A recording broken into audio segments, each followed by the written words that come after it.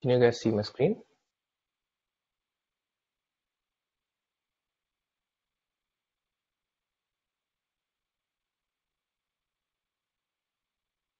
Hi everyone. So I'm going to talk about an update on Kebechet on the authentication part. So earlier, if you were using Kebechet, the way to onboard Kebechet onto your app would be to have a thoth.yaml present that ensures what kind of managers you have and what kind of like who are the maintainers who would have the access to release a package and so on. But the problem was like if you belong to ThoughtStation, then the onboarding does not involve any other process because Shasheta, our bot, has access to all of our projects. But let's say if you are a foreign repository and you want to onboard Kebechet, you would basically have to invite Shasheta onto your repository. And then we would have to manually accept it. And then on after that, Shasheta would have access to your repository, and then only we can create automatic updates such as this, for example, which would come in with from the Shasheta bot and which your CI can then merge it. Now, the problem in the process was like this is not scalable as more people start onboarding the app. It becomes a manual labor to accept Shasheta as a collaborator, and also from an end user side, you have to keep adding Shasheta as a collaborator, which is like a two-step process for you because you have to install the app. At the same time, you also have to onboard another user, which does not represent the app authentication.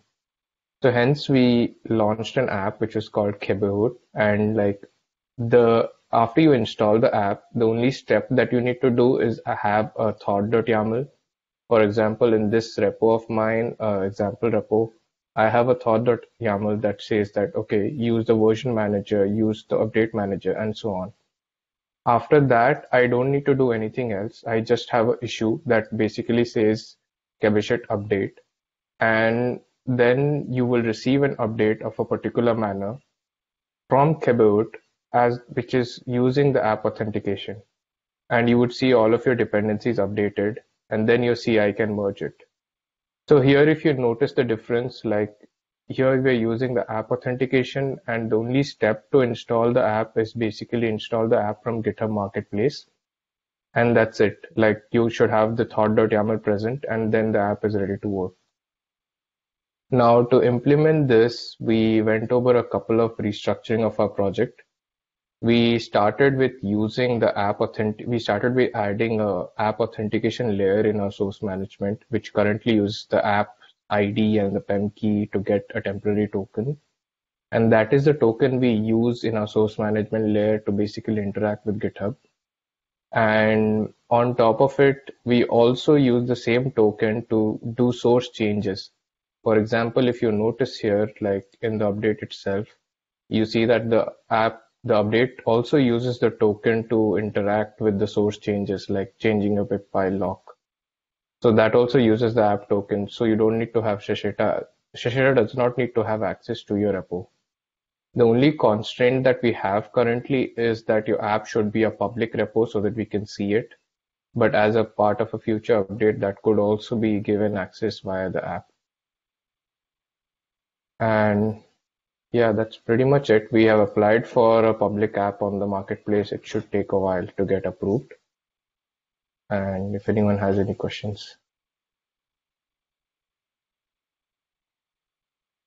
Yep, just a comment on the marketplace approval. It still says pending. Sometimes the GitHub people are not very fast, but we've filled in all the fields. So there will be a free of charge open source plan.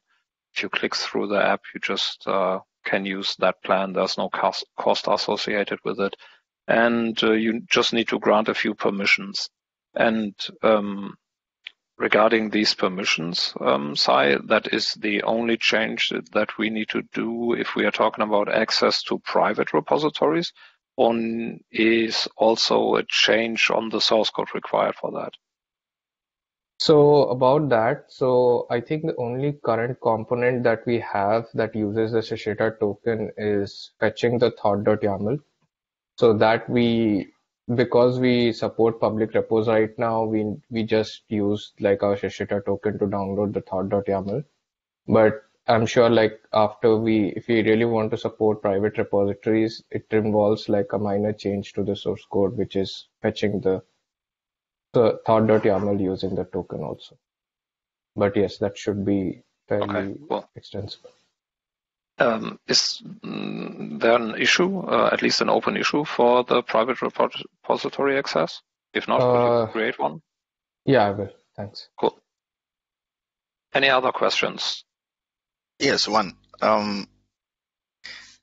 Kebebhut is opening a PR. I mean, I saw one PR open in MI, I think, for dependencies update.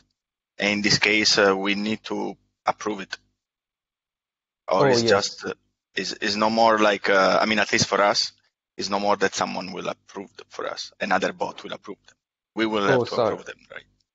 Yeah, so there has been two more updates which I forgot to mention. So right now we don't do atomic updates. We basically add all of the dependencies in one singular update, as you saw in the screenshot I was showing you. So we have like, okay, if you have three dependencies, we do a singular update showing that, okay, these are the three dependencies in your current update. So that has makes the Kebechet workflow a little faster also because we just run pip and update once. But yeah, and I think there's one more PR that Harshad has put in that allows like adding approval to all of these updates. So it should once it goes in all of these atomic updates, they should get auto approved.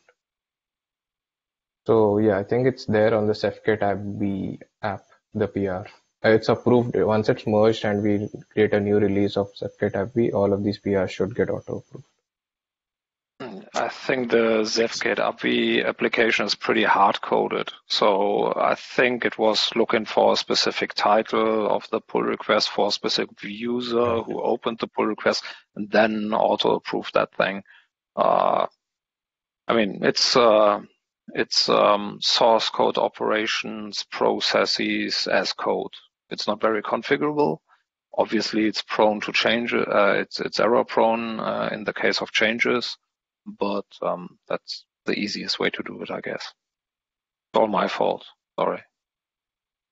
Maybe we can introduce some auto approval label. Be traced. Well, that's an idea.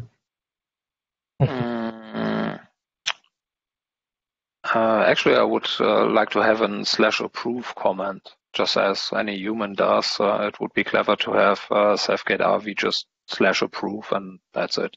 I mean, now it's really setting or adding the approved label to the pull request, and therefore the rest of the workflows kick in.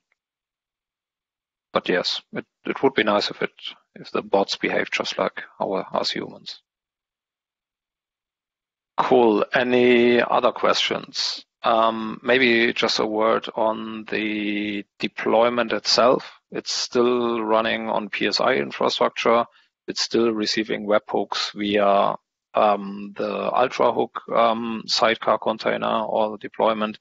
And the only thing that changed is that the webhook is not sent by each repository or organization itself, but by the Kebebhut application, which has a webhook configured for the events. Correct, Sai? No, we are already receiving webhooks since April. Like the only thing that has changed is the authentication part. We were not able to use the app's authentication to interact with these repos or source code changes. So that limited us only handling repositories inside ThoughtStation or AICOE, wherever like Shashita has access to. Now we can add other repositories. Like if you want to add your repository, you can do it via the app. Right, correct.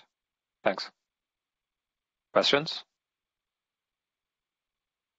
Thanks, Sai.